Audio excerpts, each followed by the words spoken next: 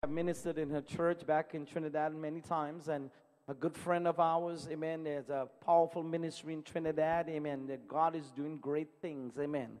I want you to know God is doing great things upon the face of the earth. Are you hearing me? I want you to know, I say God is doing great things, regardless of all the situation, amen. You see, when there are problems, amen, and there are predicaments, amen, I want you to know, amen, you got to get confident because God says that anytime there is problem, He is a present help in the time of trouble. How many are experiencing trouble this morning? Don't be bashful, don't be afraid. Amen. Some you have some needs this morning, amen. Don't afraid to put up your hand this morning, amen. If the President of the United States was here and says, anybody have a problem? I'm willing to fix it right now for you. If it's a monetary problem, lift your hands. I'll have the people sign the check and give you. How many have problems? I would love, amen. Now I'm seeing hands going up, you know. You understand? But I'm God who is the creator of everything this morning is here to meet your every need. Pastor Judy is also the wife of a government minister of Trinidad and Tobago, Dr. Karim, amen. And we thank God for his input in the government. Amen, to make in Trinidad and Tobago a better place for all the citizens and all the people of Trinidad and Tobago. And we thank God for him and all his work that he's doing tirelessly. And with government officials, I think they're just as busy as pastors. Amen. Yeah, you probably much more busy, but we thank God for him and we thank God for his family. Without further ado, I want you to stand this morning as I present to you Pastor Judy Karim, all the way to Trinidad, Greater Love Ministry. Let's welcome her this morning to the platform. Amen. She's going to bring the word of life to us this morning.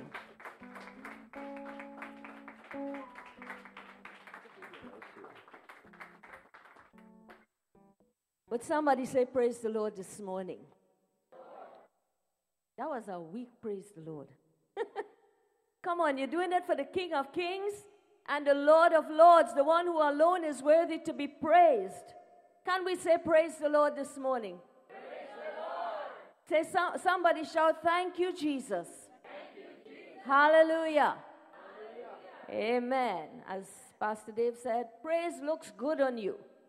Amen. It's such a blessing and a privilege to be with you again this morning. It's not my first time at Kingdom Life Ministries, and it's always a pleasure and a blessing and an honor to be here with you and even to minister the Word of God. I want to thank your senior pastor, Pastor Dave, such a good friend and such a powerful man of God, so committed, devoted, and being used by God in such a tremendous way. His wonderful wife, Pastor Angie. I don't know if they call you Pastor Angie. I'm calling you Pastor Angie because there's no one else who carries the vision of this ministry like a husband as she would. Amen. Such a great source of strength and support. And I want to thank God for both of you and for the way God is using you in this part of the vineyard. But I want you to know something. The work that Kingdom Life is doing has only just begun. God has great things in store, especially in the time in which we live. Amen. This is a season when the church needs to be very, very much awake, alert, and busy. Tell the person next to you, I haven't seen you looking too busy. Get busy. Jesus is coming. And you may have your seats. Hallelujah. I bring greetings from our ministry, the Greater Love Christian Center in Trinidad. Our main church is on the McBean Stretch. So those of you who are from Trinidad, you may know exactly where that is, the McBean Stretch.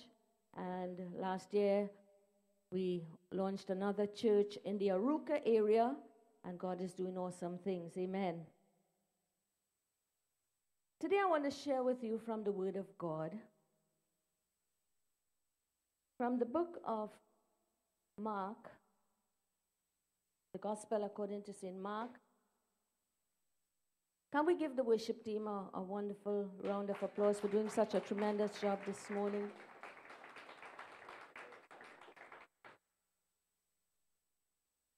You know, praise and worship, it's an act of warfare.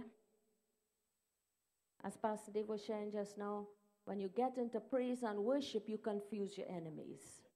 You have enemies, one sure weapon you can use against them is begin to praise the Lord. Stop focusing on who they are and what they're doing and why they said and who is to blame and all these things that we tend to get caught up in.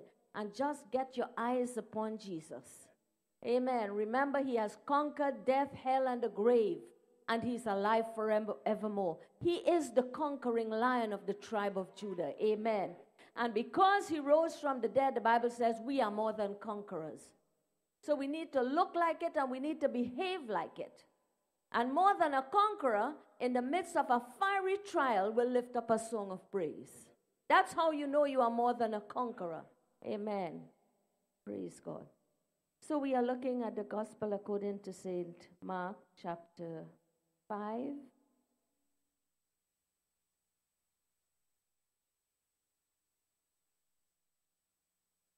Reading from verse 25. Now this is an account that you all would have heard preached so many times. But I believe that there's a word for us this morning. There's something that God will speak to our hearts about this morning. Reading from verse 25. And it says, "And a woman who had an issue of blood 12 years, and had suffered many things of many physicians, and had spent all that she had, and was nothing bettered, but rather grew worse, having heard the things concerning Jesus, came in the crowd behind and touched his garment. For she said, If I touch but his garments, I shall be made whole.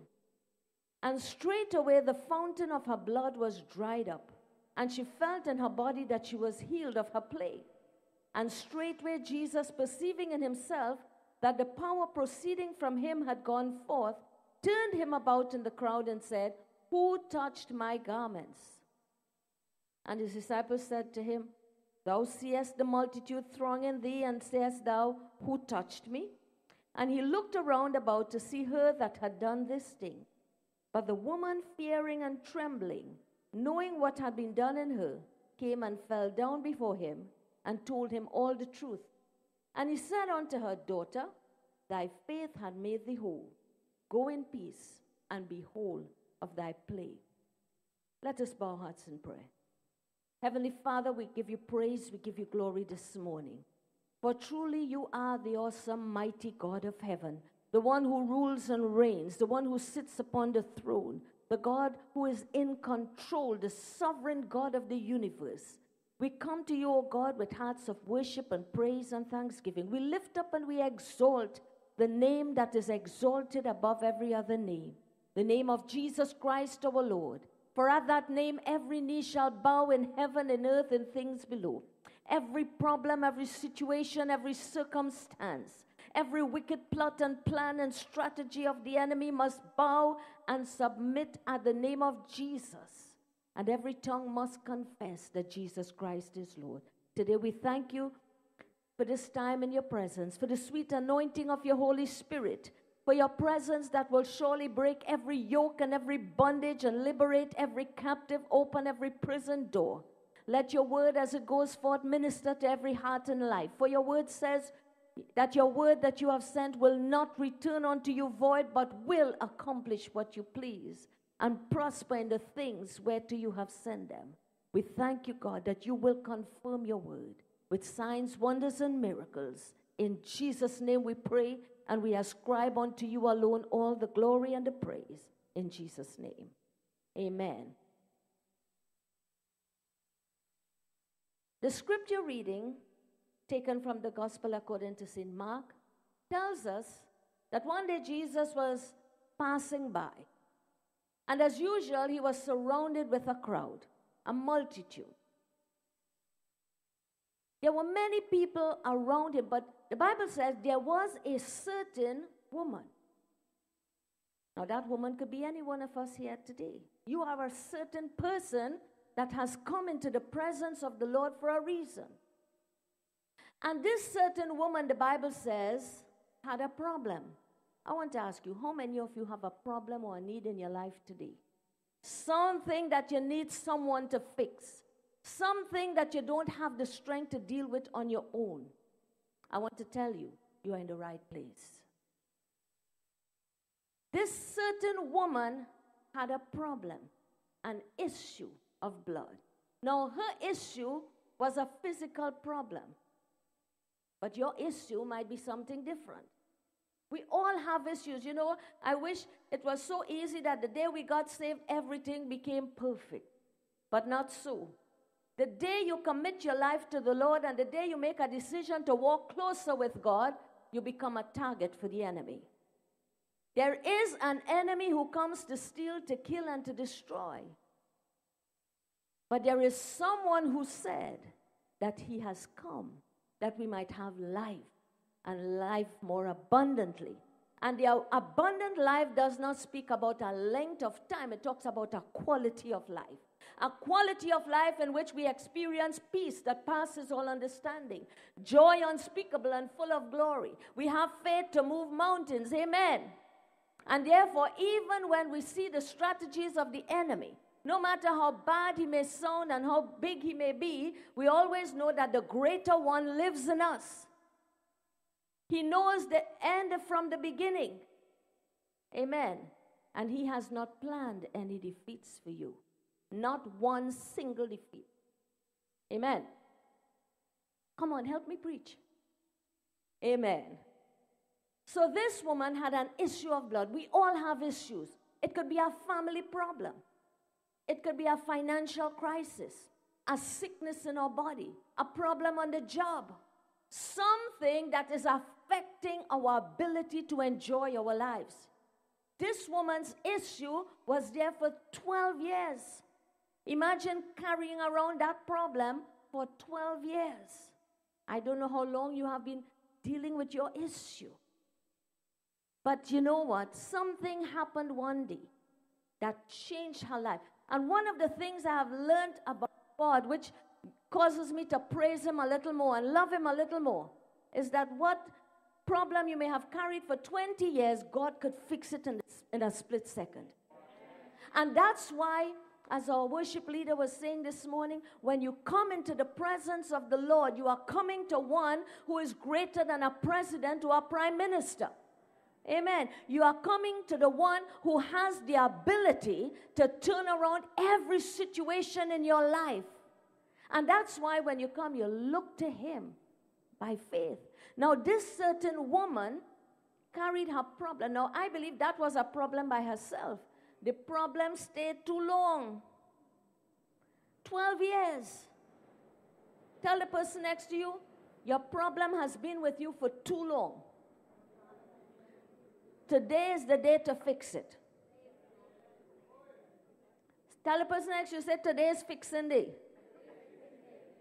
Now, if something is broken, you don't just lift it up and carry it about with you. What do? If one of your appliances break down, do you lift it up and walk around and say, oh my goodness, my washing machine is broken? No. You call the repair person and you fix it. One of the problems we have as believers, we behave like believers, not sons. And when things happen, instead of fixing it, we groan, we grumble, we moan, we do the blame thing. Who is to blame? And then we go through the self-pity thing. Why should this happen to me? I never did anything. I didn't do anybody anything. You know, and Lord, I'm going to church every Sunday. Let me tell you, going to church every Sunday doesn't mean everything is going to be perfect. If you're going to church every Sunday, you're supposed to be learning something that tells you when the problem shows up, you deal with it right away by faith. Amen. She carried her problem for 12 years. And you know what? She did everything that she could. She went to the doctors. And I'm sure when the doctors couldn't help, she went to the witch doctors. She went to the herbalists. She went to everybody who could offer her a hope. But nothing helped. In fact, the Bible says she did not become better, but instead she grew worse.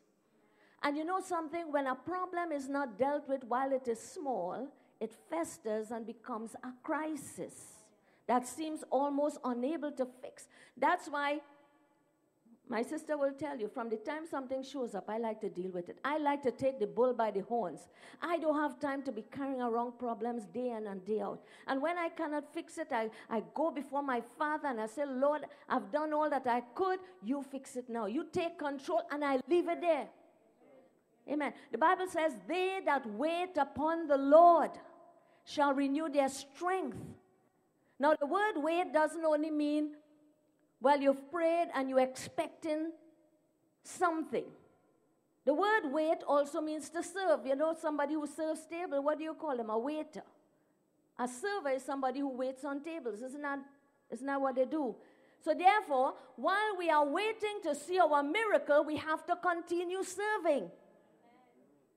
It's such a strange thing to see children of God praying about situations and sit down and eating the bread of sorrows and crying every day. Nobody knows the trouble I see.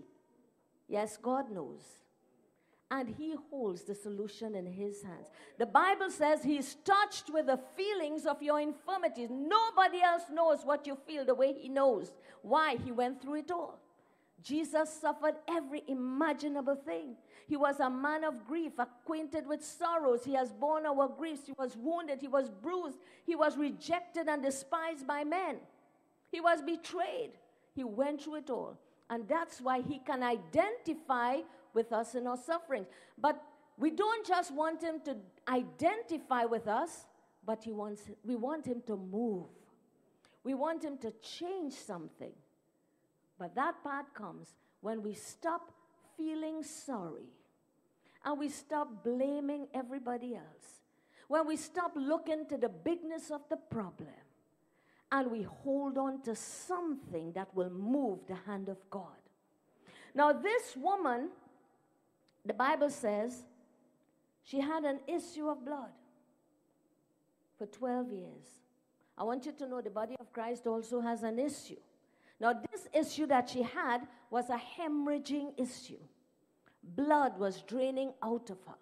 And you know, the scripture tells us in the blood is the life. That's why when we see blood being shed, we feel like, we need to stop it. It's not supposed to happen because something will die.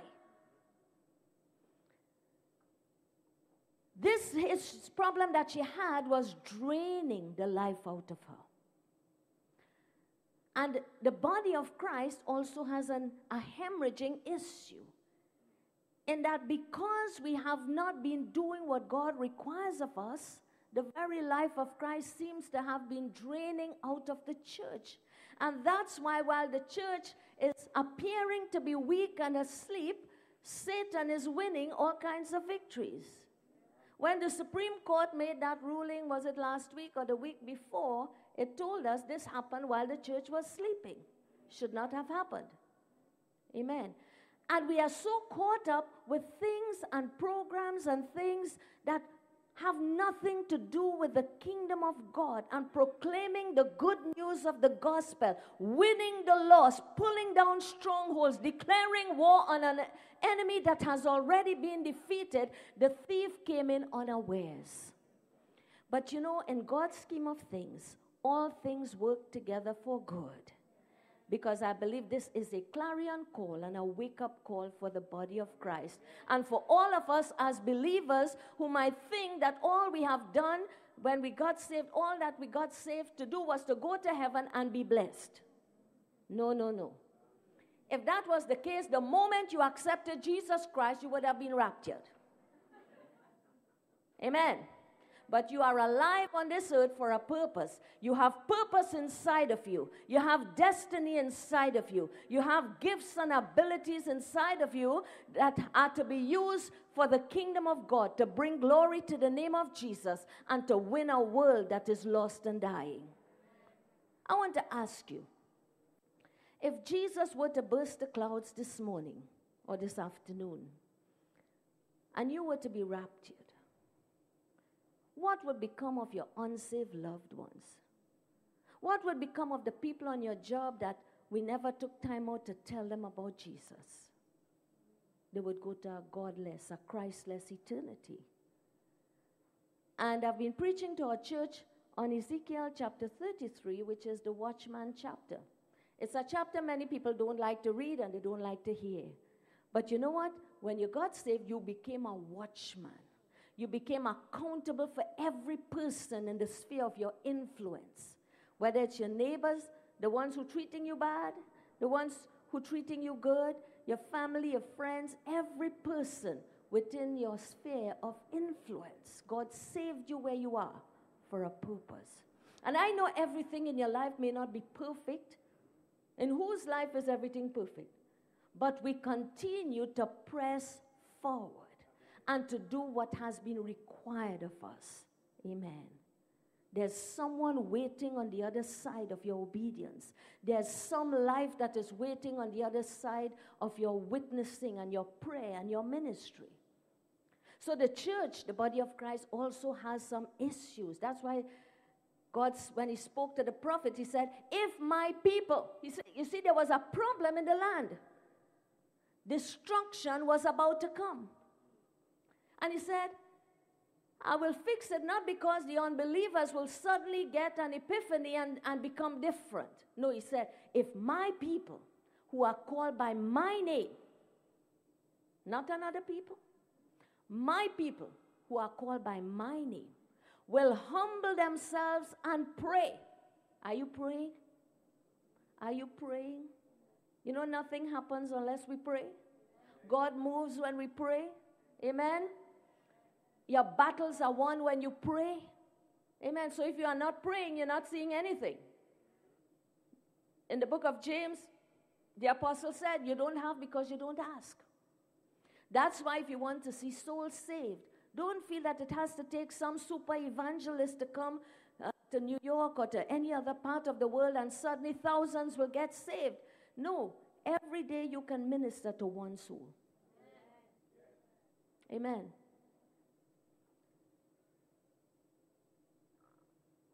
We have a responsibility. We need to deal with that hemorrhaging issue. Instead of allowing the life to flow out of the church, we need to get that life flowing back in. Now, this woman, the Bible says, when she heard about Jesus, I'll tell you something about her problem. Her problem wasn't only physical. It would have been mental and emotional. Imagine having been told, we can do no more for you, you're going home to die. She had no more money.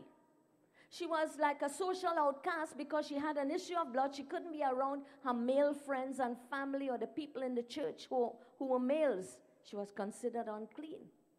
She had an issue in that women in those days were considered second class.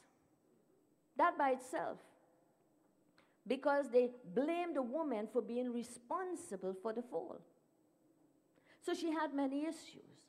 And maybe, you know, you have an issue this morning because somebody has made you feel very bad about yourself.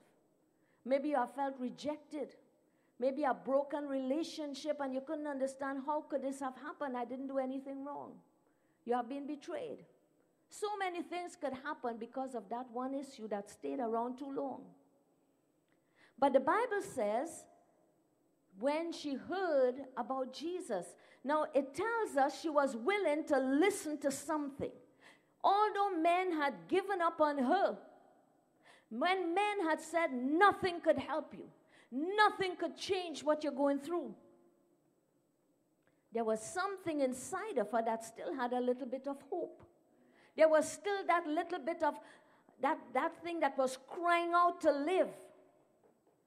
That thing that was saying, I refuse to die. And when your problems come, and that's the attitude you must have, you need to say, listen, devil, I refuse to be defeated by this. You don't know who you're dealing with. You need, and you know, she said she heard about Jesus. That's a good time to hear something good. Instead of listening only to the negative reports, you know, it's not going to happen, you're going to fail, you know, it's not going to work out, you might as well give up. You need to hear something good. You need to hear about someone who could help you. She heard about the right person, and that is Jesus. And you know what? When you have a problem, you need to want to hear the right thing. You know, sometimes we don't want to hear certain things. Many of the problems we find ourselves in is because of something we didn't do right. or some decision that we made that was not the right decision, and we know we should not have made that decision. But we have to learn to humble ourselves and take responsibility for actions. When Jesus passed by in Jericho, I think it was, and there was a man who was blind from birth. And his disciples asked him, he said, Master, who did sin? This man or his parents that he should be born blind? And Jesus gave a response that was very enlightening. He gave a revelation. How many of you know a revelation must come before a miracle? There's something you must know before your miracle comes. Why? The Bible says, you shall know the truth. And the truth that you know will make you free. So there's something you need to know about your situation, something you must be willing to accept and believe and put into action. So he said to his disciples, he said, nobody sinned. Now, they said, did this man sin? It tells us many times we have problems because we did wrong. Always remember, sin gives entrance to the enemy. Sin separates between us and God. That's why we don't give room to sin.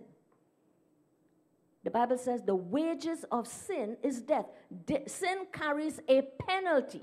Never feel that because you did a wrong thing and you didn't drop dead immediately that it's okay, or that God thinks it's okay. No, it's not okay. When God says something is wrong, it's wrong. And the commandments and the instructions and the precepts that he has given to us for living is not to steal our joy. It's for our own good.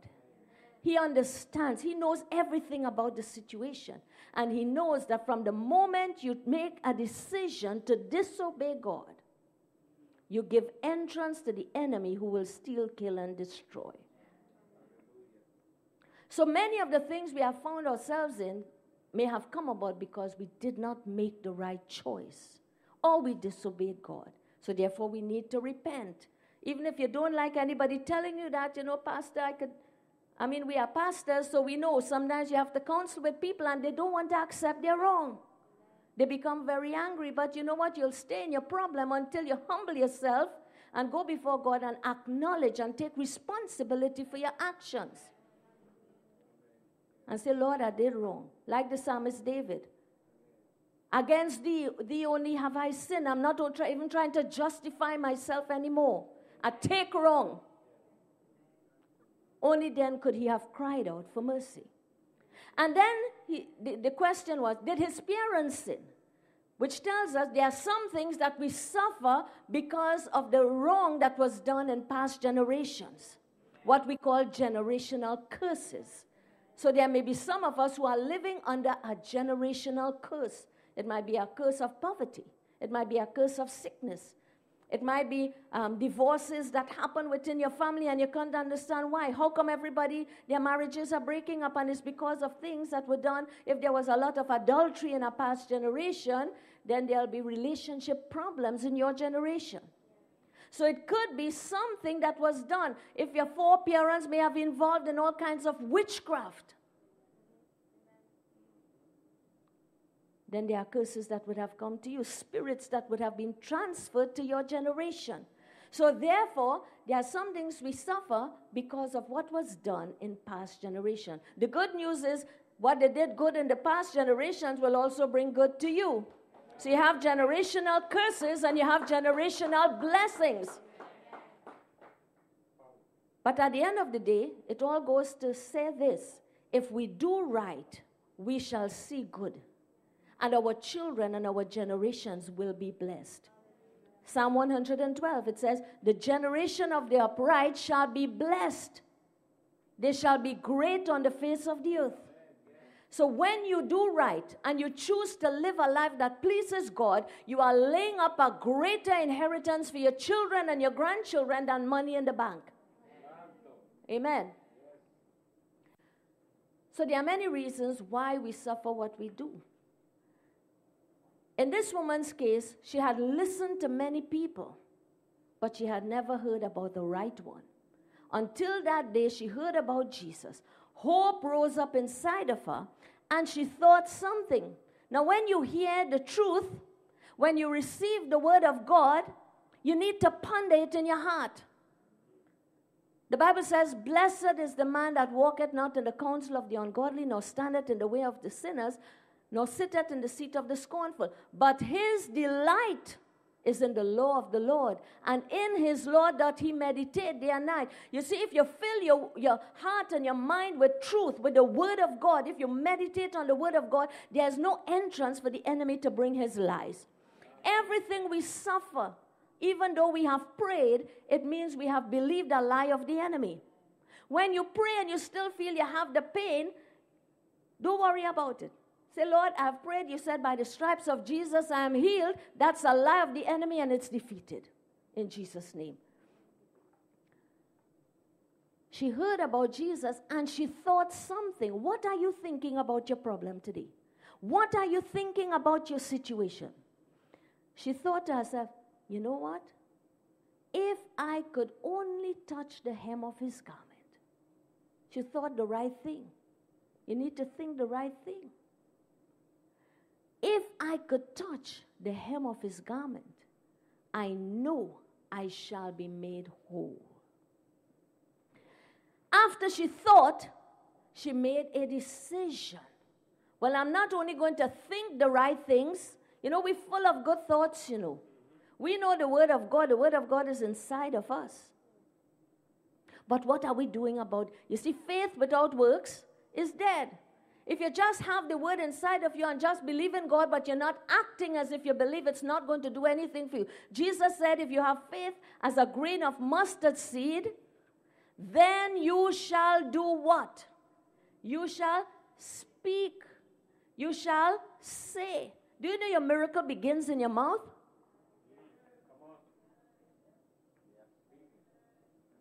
How many of you never knew that? Your miracle is in your mouth. Tell the person next to you, your miracle is in your mouth. A closed mouth is a closed destiny. If you're not saying something, you're not having anything. Death and life are in the power of your tongue. Therefore, you have to be very careful what you say. Be careful what you say, because your words become self-fulfilling prophecies. So when you are not well and you keep saying, I will never get better. Well, be it unto you. That's what happens. Recently, I listened to a testimony of a man by the name of John Ramirez. Have you listened to it, anybody? He was a Satanist, heavily involved in Satan worship. And he gave his testimony because eventually he got saved. Thank God for that. But he exposed many things. And one of the things he said is they used to laugh at Christians. He said because they would lift their hands and praise the Lord, and the next minute they would be saying all kinds of bad things. He said, and it was what they said that gave these demons entrance to attack. That's why you guard your tongue. That's why you don't tell somebody who you're angry with, why don't you go and die? Or in Trinidad, I say, why you don't dead? See, I'm in New York, I'm talking like an American. Why don't you go and die? But home, they would say, why you don't dead? And you know what? The next thing, you have released entrance for a death spirit to come to that person. When you say things like, it looked like I will suffer for the rest of my life, you have opened the doorway for sufferings to come. Are we learning something this morning?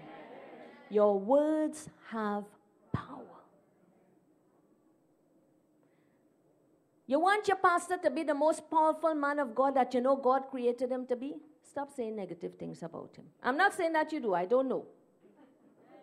But I understand. You see, I'm a pastor. So I know sometimes you're doing your best to do the right thing, and some people never happy. And they will say things they ought not to say. What you pray for your pastor, what you invest into him, is what you will receive from him.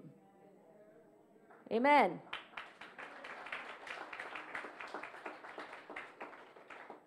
Bless the servant of God. Bless him with your substance. Bless him with your confessions. Bless him with your prayers. And watch what blessings will come to your life. As you bless him and you declare and decrease and declare and decree the increase of the anointing upon his life, there's an anointing that will increase upon your life. Amen. So there's power in what you say. That's why the Bible says, let your conversation be without covetousness. Why? Because God has said, I will never leave you nor forsake you, so that you may boldly confess, the Lord is my helper. I shall not fear. What can man do unto me?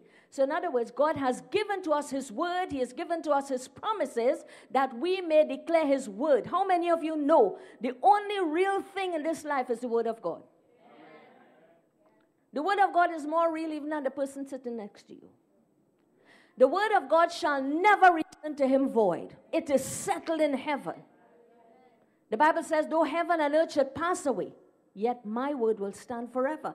It means that because God's word is settled in heaven, there must be something that you know, there must be a revelation that you have from God that you must be able to believe and apply to your situation. Because the word of God, when God created the universe, he didn't take things to make it. He had a vision in his heart and he spoke a word. And out of his word came the universe. His word has creative miracle working power. From the time you declare and decree the word of God over your life, over your situation by faith, whatever is happening around you has no choice but to turn around and submit to what the word of God says. That's why when you wake up in the morning, before you complain and before you worry about what's going to happen, you start commanding your day. You start declaring the promises of God over your life. Lord, I thank you. This is the day that you have made. I will rejoice. I will be glad in it. Everything that is coming my way must submit to your perfect will for my life, that I should be blessed and highly favored. I am blessed in my going out. I'm blessed in my coming in. Whatever I set my hands to do, I shall prosper. The Lord will cause the enemies that rise up against me to be smitten before my face, for they will come one way, but they will flee 7 ways. Every obstacle, every hindrance that the enemy has placed must be removed. Now, if you make a declaration like that every morning you wake up, wow, you will surely walk in a realm of miracles. Day after day after day. So she had a revelation that there was someone by the name of Jesus. Do you know who Jesus is?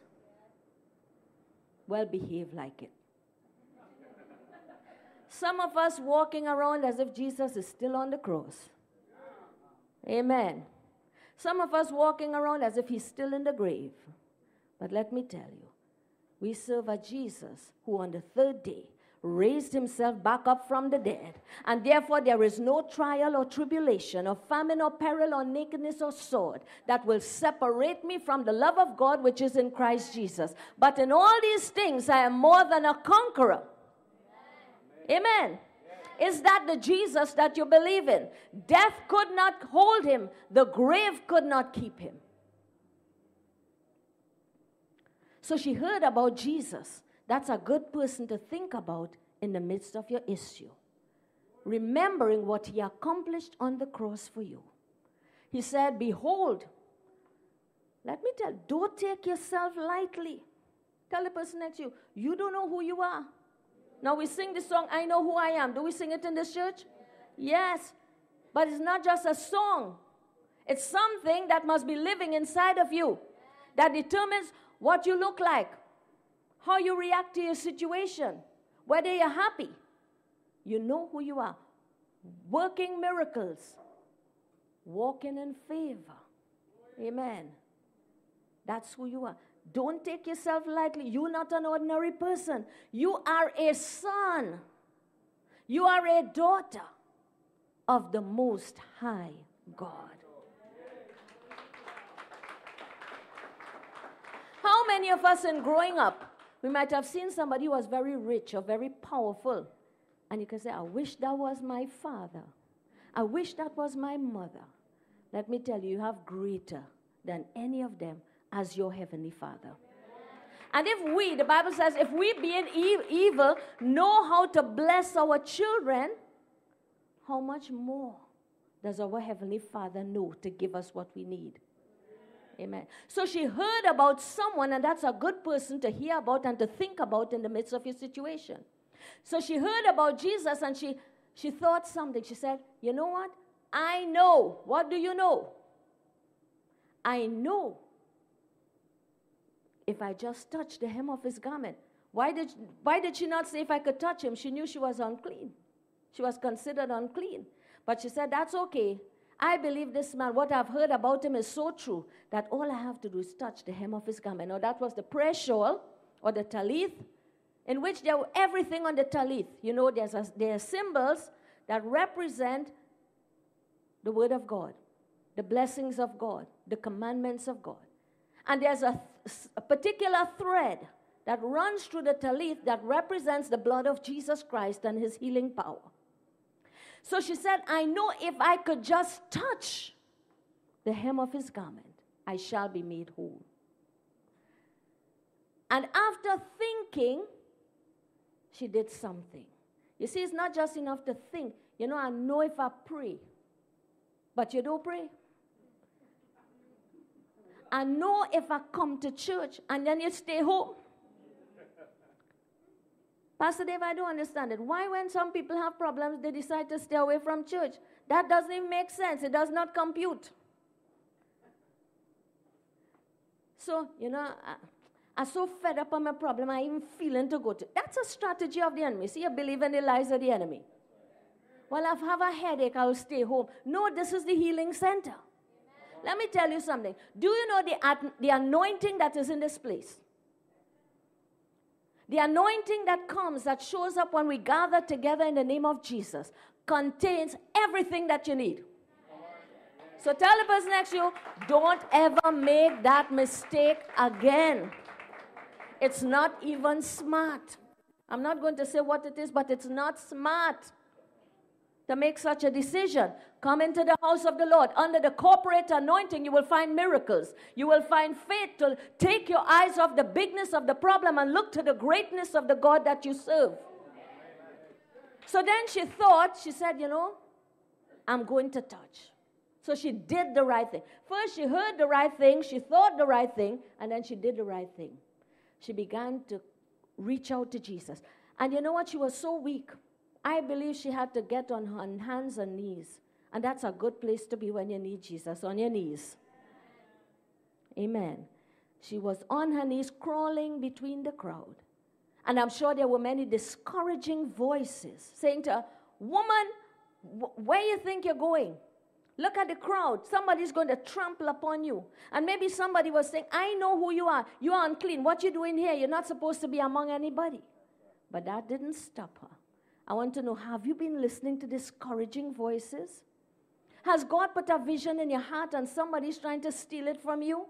I remember when I first got saved, and God began to open up his word to me, and sometimes I would go to church on a Sunday morning, and just what the Lord spoke to me, my pastor would preach the exact message, and I couldn't understand it.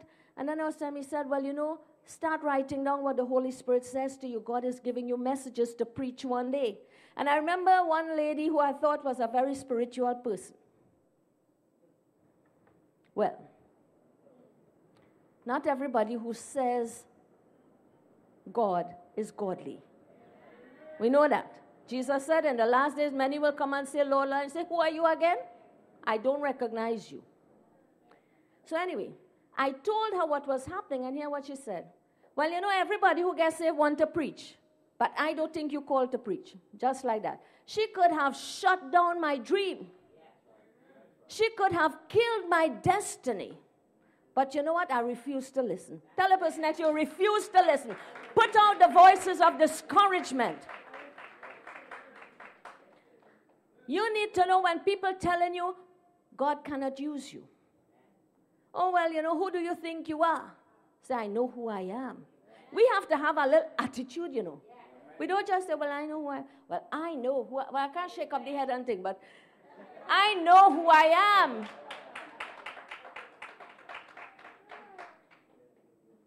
I'm not letting any miserable person come and tell me I'm anything less than a child of God, anointed and appointed, tongue-talking, devil-chasing. Nobody's going to tell me that's not who I am. When Jesus, in that same account, Jesus went to pray for a young child who was dying. When he went to the house, he said, don't trouble the master, the child is already dead. You see, the doctors had given a statement, a sentence, the child is dead. And Jesus said, no, the child is not dead. You see, he knew something they didn't know. And sometimes your pastor will say something to you and you can't say, but where he get that from? That is not what I'm seeing. Take it. He hears from God. We need to understand the gift of the pastor. He is a gift to you, and he has a gift inside of him to know what is best for you. And so, he said, the child is only asleep. And they began to laugh and mock him. Yes, oh, you know better than the doctors now. And people tell, well, I know the word of God says this, but you have to use wisdom. The only wisdom I know is believe God with all my heart, even if it doesn't look like it's going to happen. He said, trust in the Lord with all your heart. Lean not unto your own understanding. In all your ways acknowledge him, and he will direct. I have stopped trying to figure it out. I just like God to show up, because when he does, it's always so awesome. And usually it's not the way I thought it would happen. So remove the voices. The Bible says Jesus put them out. And he just took 2 of his disciples in with him. And he spoke to that girl, and she rose from the dead. Remove yourselves. I remember some years ago, a Muslim family, they had a little son just about 6 years old. He fell from upstairs to downstairs, hit his head on a concrete pot, went into a coma. The doctors said he would not live, and even if he did, he would be a vegetable because of brain damage. So about a few days later, one of their relatives called me and asked me if I would go and pray. How many of you know, as a child of God, we are solutions looking for problems. We shouldn't always be having problems looking for solutions. It's a crazy thing. We have all of this power and we're always looking for a solution. No, we are solutions that should be looking for problems. And from the time somebody shows up and says, this is wrong, you should get excited. Say, wow, I can't wait to see what God is going to do. So the relative asked me if I would go and pray for the child, and I did go. No, they were not Christians. And as I went in, one of the relatives was standing there, and I said, how is the child? Is he better? She said, Trini language, eh? It no better in this now? That child go dead. Well, immediately, righteous indignation rose up inside of me, and I said, Madam, could you excuse me? I'm here to pray. But anyway, long story short, I prayed. I had no doubt in my mind that what Satan meant for evil, God could turn it around. I had no doubt in my mind that what is impossible with men is possible with God. And so I prayed, and I left it in God's hands.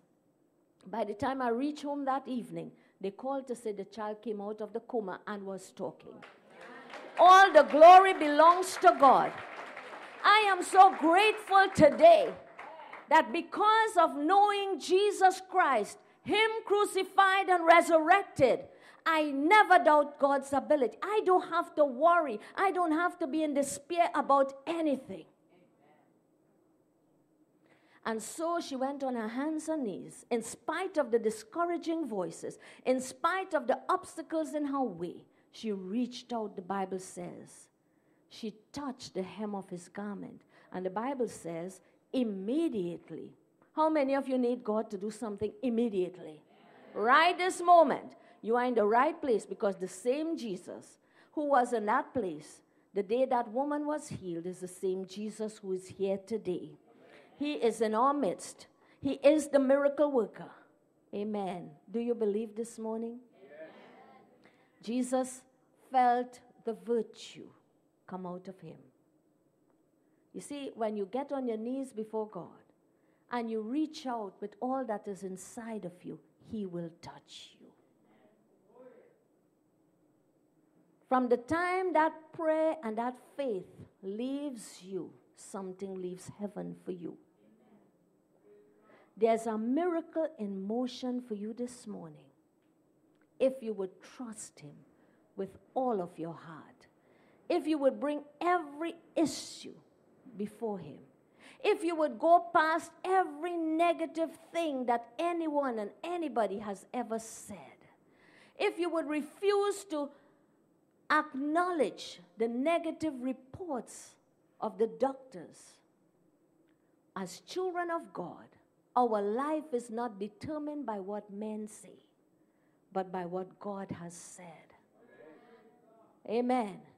There's a miracle here for you this morning, whatever that issue might be.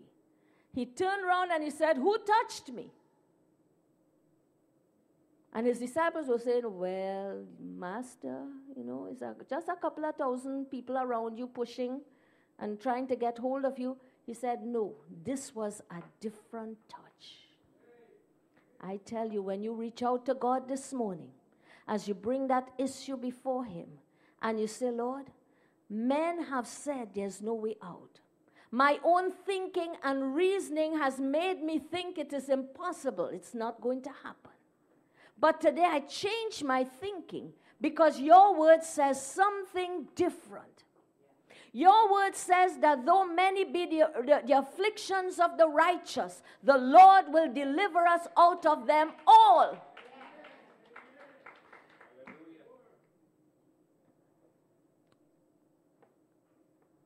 And when she realized that Jesus knew what had happened, she was afraid, and then she acknowledged. And she said, "Daughter, be of good cheer." God is saying to you this morning, be of good cheer.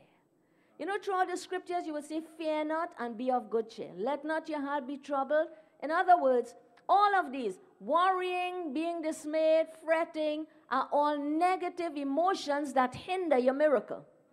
Tell the person next to you, worrying never solved the problem yet. The things that you fear the most are the things that will happen to you. God has not given to us the spirit of fear or of worry or of stress or of depression. The word depressed must not be in our vocabulary. When people come for counseling and say, "Pastor, I'm so depressed," I say, "Well, God didn't give you that. I cast it out in Jesus' name." Where that coming from? What right you have to have fear living inside of you? No, you have to reject these spirits. They are spirits. He said, God has not given to us a spirit of fear. You cast it out. And you choose instead. You see, life is all about choices. It's about decisions.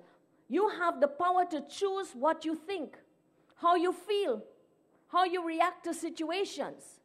Amen. And we have to choose when problems arise to find a solution. We must be proactive and not reactive. Human nature. For anytime something happens, you want to feel. I never see people could feel like Christian people. So much feelings. And they didn't know how I feel.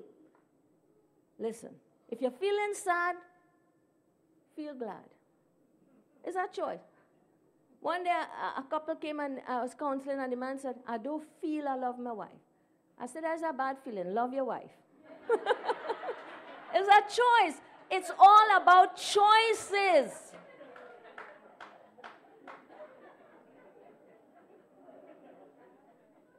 One girl, they were living at her parents' home, and her parents were interfering in their marriage and everything, and the husband decided, "Well, you know what, I'm going to my mother's house. We're going to live downstairs." So she called me, and she was so sad. She said, "Pastor, I don't mind going there, but, you don't even have a proper toilet." I said, "Well, build a toilet.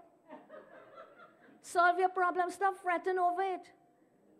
Be proactive. God has not planned any defeats for you. There's a promise for every problem. Activate. Do whatever you can do and let God do the rest. There's a promise that you need to stand upon. Amen. You're not feeling well? Don't give in to sickness. Say, well, Lord, Father, you said, by the stripes of Jesus I am healed. I claim my healing. I reject sickness from my body. Now, sometimes you reject sickness, you find it still stays on. Nothing is wrong with going to the doctor, but you mix that treatment with your prayers and watch what God will do. Even pray over your doctor. Lord, grant him divine wisdom and understanding that whatever he says will come from you because you know everything. No false diagnosis. Amen. There's nothing that God cannot and will not do for you, his beloved child. You are a chosen generation, a royal priesthood, a holy nation, a peculiar people. We are in this world, but we are not of this world. There's a power that lies inside of us. There's someone who lives in us that is greater than anything that we face in this world. And if we begin to walk by faith and not by sight, every day that we live, we will experience miracles. And Jesus said, whatever you ask, you will have, so that what? Your joy shall be full. How many of you know when the miracle comes, joy comes? How many of you need some joy this morning?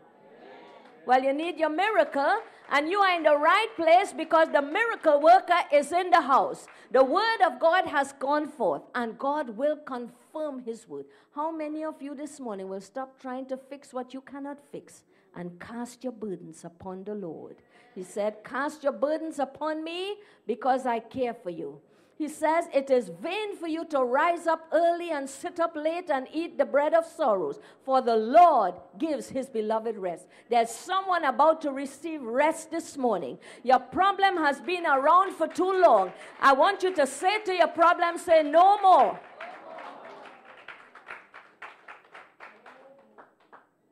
I want us to stand. Have you received this word this morning?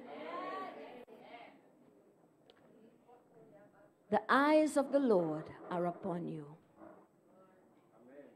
In the book of Jeremiah 29 and verse 11, I know, God is saying, the thoughts that I think towards you, not thoughts of evil, but thoughts of peace and an expected end. What is that end?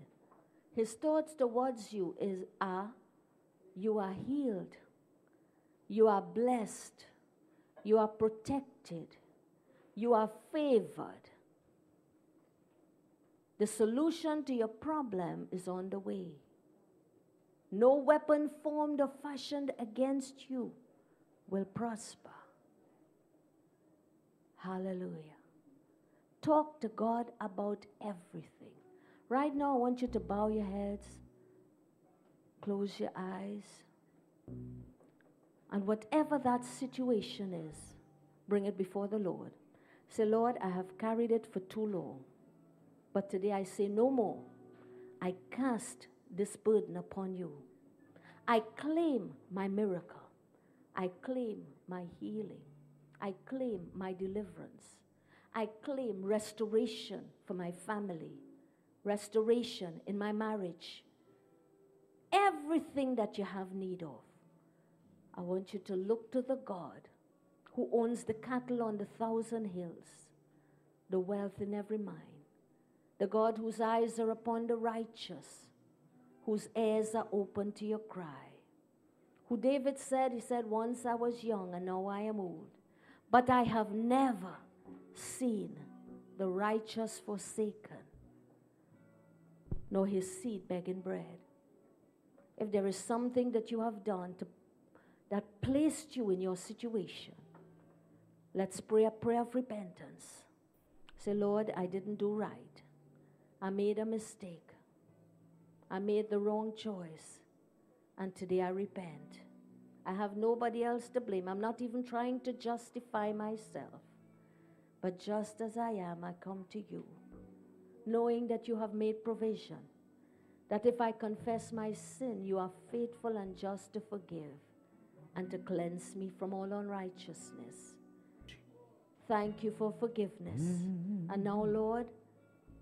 I ask you to intervene supernaturally and turn this situation around. What Satan has meant for evil, I stop it now in Jesus' name. And I claim my miracle by faith in you. I claim my healing and my deliverance. Come on, reach out to him right now. Reach out. There are miracles in motion. There's such an anointing for miracles here right now. Father, as I lift your people before you, I declare war on the devil's war against them. I bring to naught every wicked plot and plan and device of the enemy. Every wicked strategy that has been designed to bring hurt, to steal, to kill, to destroy, to break up homes and marriages, to steal their blessings. I destroy those wicked plans now. I bring them to naught. I confuse the plans of the enemy. I declare today that whatever confusion the enemy has sent will become his own confusion right now. Lord, I declare war on the enemies that have risen up. I say no weapon formed or fashioned against God's people will prosper. Every tongue that has risen up in judgment is now condemned. I bind up wicked and evil and lying confessions and accusations in Jesus' name. Every demonic assignment to break up homes and families, those assignments are canceled now. I say go back to your sender in the name of Jesus. And I speak reconciliation and restoration. Lord, those who are struggling financially, I command curses be broken. Curses be broken. Lord, if they have found themselves in a bad place because they have withheld what belonged to you, if they have not been faithful in their tithe and their offerings, I pray, God, that, Lord, you give them that revelation, that as they repent, Father God, that the windows of heaven will open and that you will rebuke the devourer in the name of Jesus, that uncommon favor will come upon your people. Lord, you said you will open to them your good treasure. You will bless their bread basket and their storehouses. You will bless them in the fruit of their bodies, and whatever they set their hands to do, they shall prosper. I decree and declare that wealth and riches will come into their hands in Jesus' name. Those who are sick in body, I take authority over sickness and infirmity. I break the curse of sickness and death now in Jesus' name. And I release healing and deliverance, miracle working power, resurrection power and life flow through their bodies from the crown of their heads to the soles of their feet. I send your word and I command their bodies to respond and submit to your word that says, by the stripes of Jesus, they are healed and set free now. Father, we give you praise. Thank you, Lord, for the release of your anointing to break and destroy every yoke, every bondage, every oppression. Lord, those who are bound by habits, I command every yoke, every bondage be broken right now in the name of Jesus. And Father, we give you praise. We thank you for miracles. We thank you for miracles now in Jesus' holy name. Hallelujah. Hallelujah. Do you receive it this morning? Hallelujah. Can you give him a shout of praise? Can you say thank you, Jesus? Hallelujah. Come on, make a prophetic declaration over your life. Today is the beginning of your best life ever. Declare that the favor of God is upon your life. Declare that your circumstances are about to change. Amen. Hallelujah. Hallelujah. Hallelujah. I'm going to hand over to the pastor now. I know there might be some of you who came with a need for prayer, and you want to come forward right now so that we can agree with you for your miracle, for God to intervene. I want you to leave right where you are and walk right up to the front. Hallelujah. Hallelujah. Savior, I come. The woman heard the word and she did something. Hallelujah.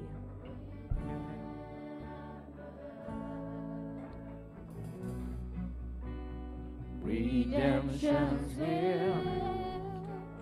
Your blood was spilled for my